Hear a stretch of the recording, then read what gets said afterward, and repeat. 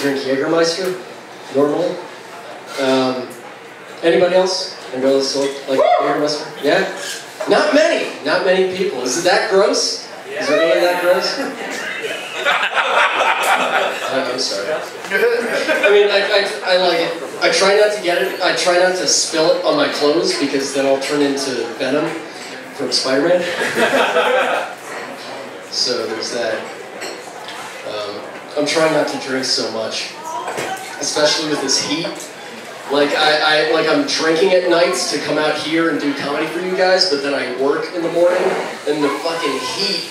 Like I gotta sit in traffic for like an hour, and I feel like my own flop sweat is keeping me drunk.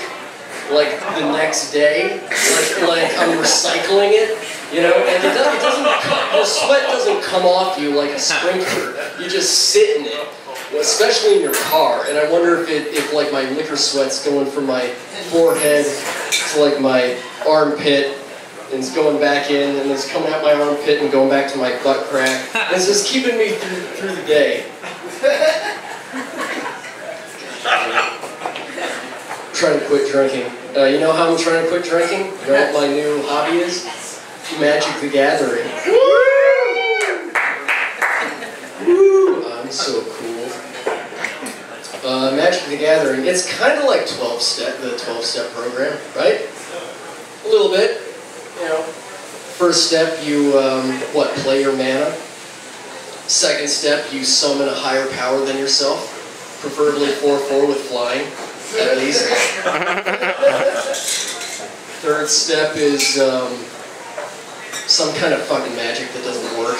Step 4 is you keep drinking. Woo!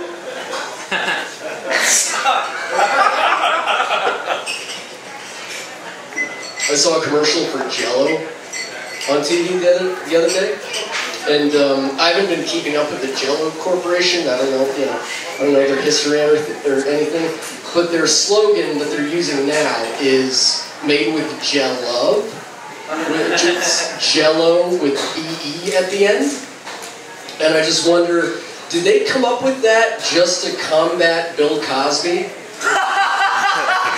Like, guys, I swear to God, no, please, it's made with Jell-O, not roofies, or just keep an eye on your jump shots. That's the moral of this, please.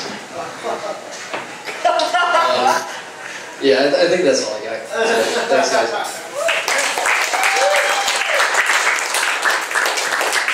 David Ransdale, everybody!